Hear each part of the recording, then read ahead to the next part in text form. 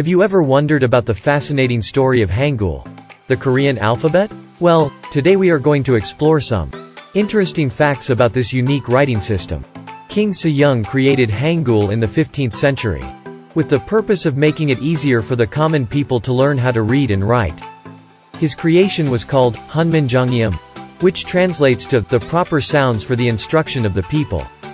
Hangul's name comes from the Korean words Han and Gul. Han means Korea or the Korean peninsula, while Gul means letters or script. Together, they form the term Hangul, which means Korean script. One of the most unique aspects of Hangul is its scientific and systematic design. Hangul consists of 24 letters that represent all the sounds in the Korean language, including vowels, consonants, and double consonants. The letters are arranged logically and systematically based on their place and manner of articulation, making it easy for learners to understand and memorize.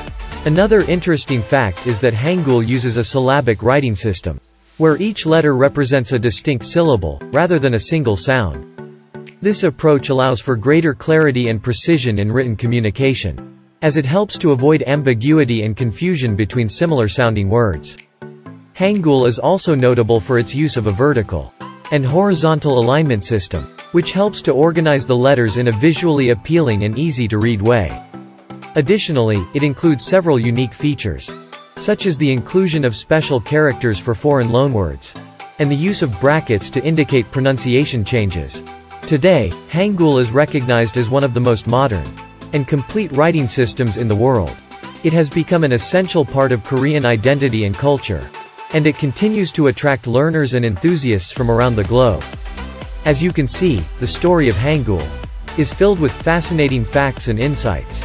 We hope that you have enjoyed learning more about this unique writing system, and that you will continue to explore its many wonders. Thank you for watching.